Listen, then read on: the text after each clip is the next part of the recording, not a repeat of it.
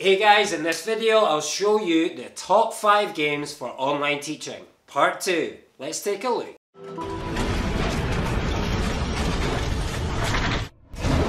Welcome to Andy, the ESL guy. On this channel I upload weekly games, tips and techniques to help you out with your classes. If you haven't already, please consider hitting the like button and subscribing. Cheers. Game number 1 is actually a homework activity. Most students are at home at the moment, so it's good to give them something a bit more fun, a bit more interesting, and they can do it at home with their parents. So let's check out activity number 1.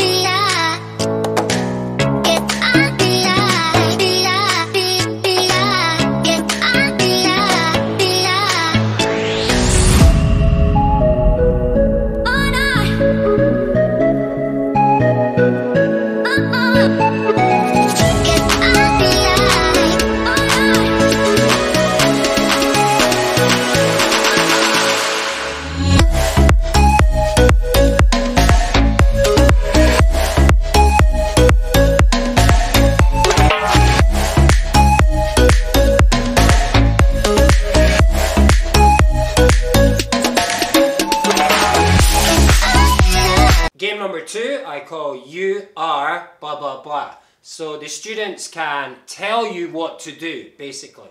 For example, you are jumping and singing. Okay, so you stand up off your chair. I am jumping and singing. Then you can try with individual students. You are a sad horse. Woo, nay, go, go, go, the kid acts out. Then you can choose 2 of your students to paper, scissors, stone, which they love doing online. So, ready, go, paper, scissors, stone. Okay, you are the winner. So the student, same again, you are swimming and eating a pizza. So the kid, Game number 3 is based on the game Boggle. And the way I play is with compound words. So the students have to connect up, down, left, right, diagonally as many words as they can to form new compound words. Now, I've done a video on this already. I'll put a link above here you can check out. So let's have a quick look at an example of the game. Once again, you can give them a timer and simply allow the students to find as many words as they can, okay, as many compound words. Here we can have number 1, so you can write the words, cupcake. Number 2, toothbrush.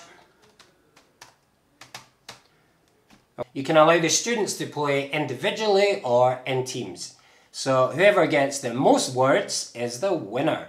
Game number 4. Now this game is a memory game. So you can show them something like this on your screen and give them 10 seconds, 20 seconds. They can write down or simply tell you what they can remember.